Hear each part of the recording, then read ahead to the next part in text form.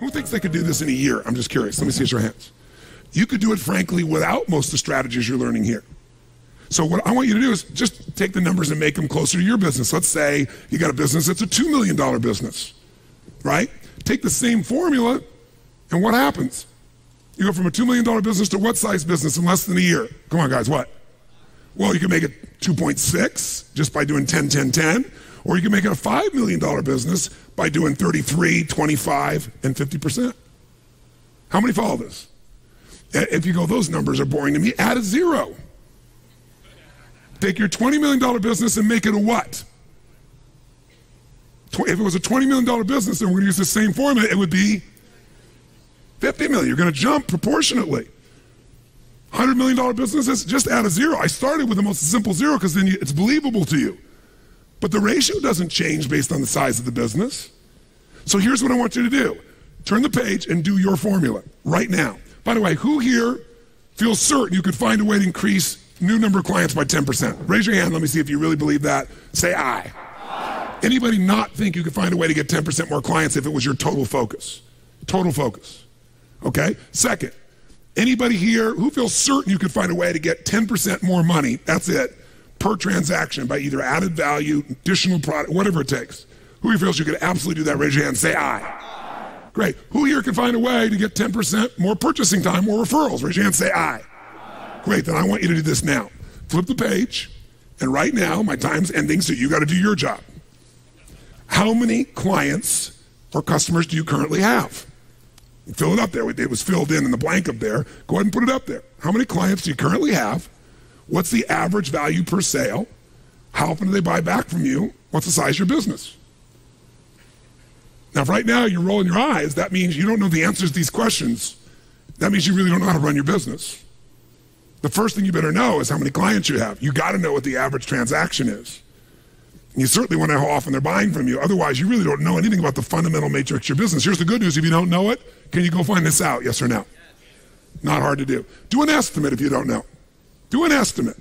Start out with what you have. The size of my business currently is X million, X whatever. Work backwards. How many new clients, how many total clients do we serve in a year? Some of you thought of them as customers. You can use that word if it helps you get back to what they were, because many of them were customers for you.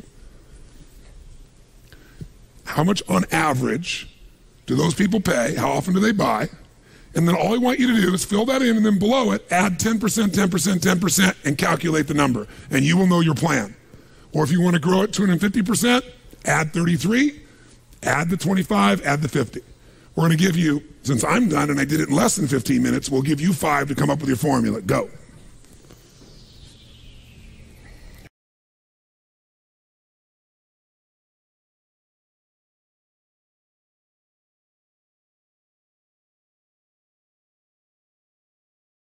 How many have been able to complete this? Let me see your hands. How many have come up with this? Great. If you got a question, 2 or 3 quick questions. I try to answer a few. The biggest question I'm hearing from several people, Mark, were you over there? Where are you, Mark? Yeah, Mark, would you share your question so we give a perfect example? Give me hands. Mark, ladies and gentlemen. No, I said it's Mark, ladies and gentlemen.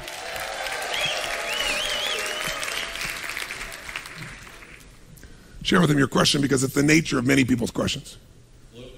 Tell them what business you're into, if you would. We're a commercial general contractor, so we build hotels, casinos, retail around the country, and obviously the market's changed quite a bit. Our sales are off by about 50%, and my question is how can I increase the average dollar per sale when no one's buying, and increase the customer base as well when everybody is price driven and there's just not a whole lot of that type of work going on these days. So 2 things I want you to notice. Ask and you shall what? Ask a lousy question, you get a lousy what? How come I can never lose weight? Because you're a pig. If you ask that question of your own mind, your brain's going to go, because you're a pig. I'm using the example of what happens in people's minds. How many know what I'm talking about here? Say aye. If you say, how can I lose weight? Your brain will say, well, go on a diet, but that's painful, so I'm not doing it. But if you said, how can I lose weight, totally lose weight, and completely enjoy the process, and you kept asking that question, expecting an answer from a state of what? Uncertainty or certainty? Which one? Certainty. Your brain goes, you know, Years ago, I used to play racquetball or basketball one-on-one or something, and I wasn't really exercising. I was having what? And I was in the best shape of my life. If you ask a better quality question with an absolute expectation, you keep asking it, you're going to get an answer. But notice the questions he asked me. They both had built-in presuppositions that they couldn't be fulfilled. How do I do this when it's impossible is basically what he said in both questions. How many follow this? So I didn't let that happen. I just said to him, I didn't say, oh no, the market's going to change, or oh no, people will pay more money. I didn't see either one of those things. Instead, I met his world. I came to him instead of saying, well, just as you heard with roofing contractors, you can absolutely change somebody who's price-driven to something else with education marketing. When they start to see it's more risky to pay that price, but that's your job to come up with that core story. I didn't tell him that. That would have been one way to do it. I said to him instead, when you're trying to do this, you're presupposing that this is the only product you can offer. You're presupposing this is what we do. We do about 6 projects a year, he told me, of what, $5 million each? Yeah, $5 million each. So we have this $30 million business. We do these 6 projects, $5 million each. And, you know, the market's just not doing it right now. And I said, maybe it's time for you to invent a new product. Remember, what is business? Innovation and marketing. If you're not going to innovate, you're going to eat it. You can market all you want. Sometimes you have to innovate. And I said, what season do you think the industry's in right now? What season is it? Well, winter. I said, how long do you think winter's going to last? He said, about 1.5 years. I said, I hope so. How many think it could be more than 1.5 years for the construction industry?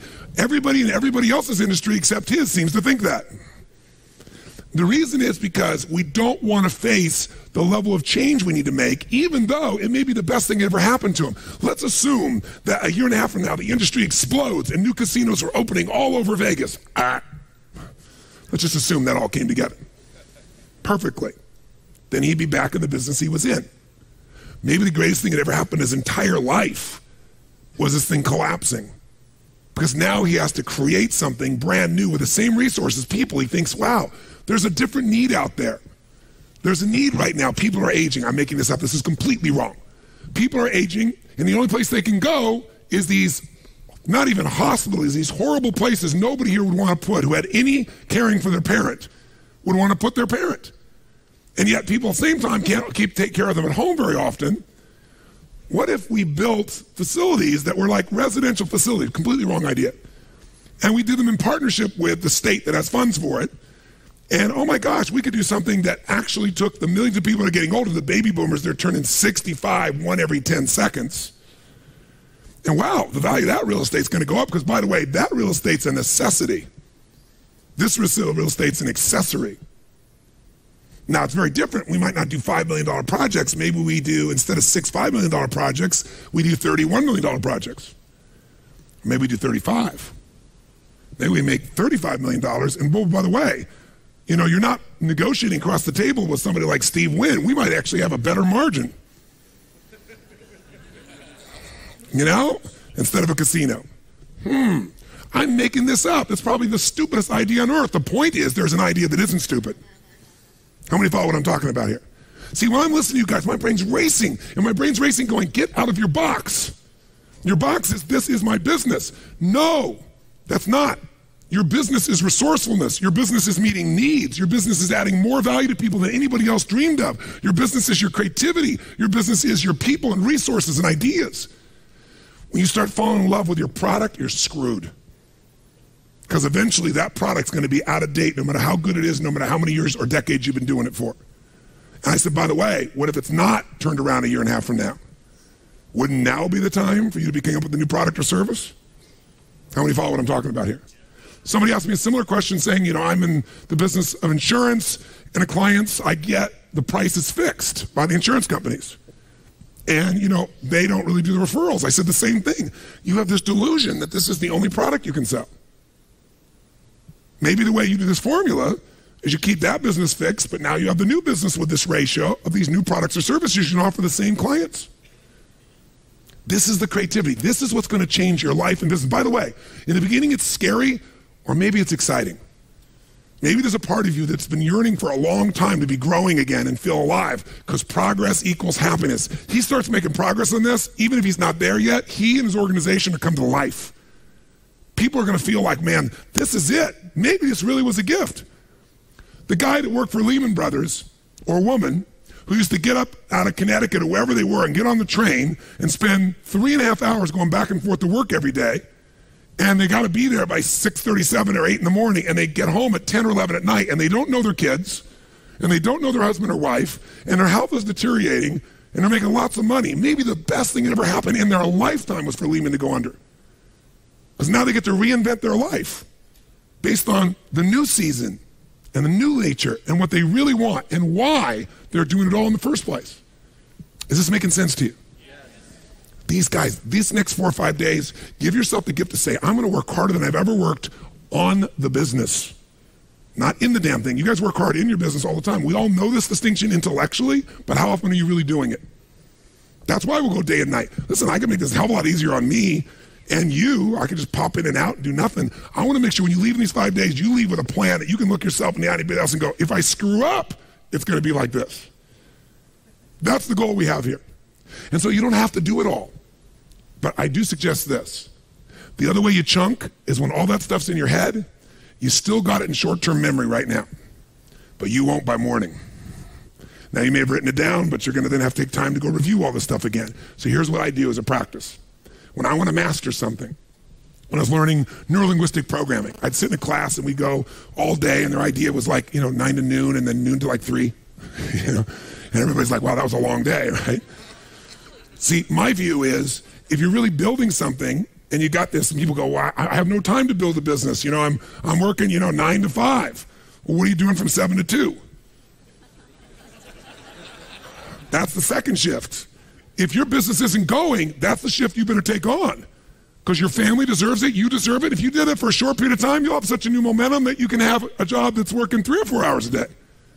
But if you don't do what's necessary, when it gets winter, I got to tell you something, you got to work harder in winter. You got to go out and chop the wood and bring it in, but you also can ski and snowboard and do all those other cool things. It's a different game. But here's what I do right now. You got so much you pulled in today. Here's what I did when I learned NLP. I'd sit down and I would just write out 2 lists. One list was every principle or distinction I could pull out of my head while it was still there. I made myself see everything you've ever seen, heard, tasted, touched, or smelled is in your nervous system. But it gets stored, but if you don't retrieve it in a short period of time, you don't get the ability to really retrieve it very well. It's not linked up. But if while it's in your memory, you quickly go grab it, you set up the retrieval system, you'll be able to get it again. So I'm going to ask you to do this every night, and we're going to do it right now for just 5 minutes. So what distinctions did you make today that could absolutely change your business forever? Well, you just learned one. I just learned the 3-step formula for growing my business by 1/3 to 250% that I know is totally doable. So I'd write down the principle, and I'd write down if there was an action item. Like some of you right now, when you go home, you shouldn't leave this whole binder. You should be able to go to the back of this binder and go, here's my action list. I'll decide when I'm going to do it later, or I'm going to lock down when, and I'm going to make sure I follow through and implement this. How many think this 3-step plan would be invaluable for you to be focusing on ongoing? Raise your hand if you believe this would make a difference. Say aye. Great. So I'd write down the principle, and I'd write down an action item. And if you don't know the number, then I'd say, I'm going to get the number of clients. I'm going to call someone tomorrow. I'd write down an action item. I'm going to make sure I get the number of clients. I'm going to find out what our average is, or I'm going to call my accountant, get them to do it for me. Or I'm going to meet with my team when we get home, and we're going to establish this is the plan. You don't just take the information in and go, isn't that interesting? You come up with principles and action plans. What other distinction did you make today that was valuable? Any little one. You could go, I made that distinction about, education marketing. I knew the distinction before, but I'm not doing it. Here's what I heard different tonight. I heard this story. That triggers me. That story about the shoes, really thinking about to the point that all these different things that'll make somebody, the nerves in their feet, I need to look at that in my business. You write down the principle and you're like, okay, action item. I'm going to figure out what's the equivalent. What's going to be my core story? Or I'm going to hire Empire. Or I'm going to say, screw you, Empire. I'm going to go to your website and I'm going to go do it myself, but make it an action item.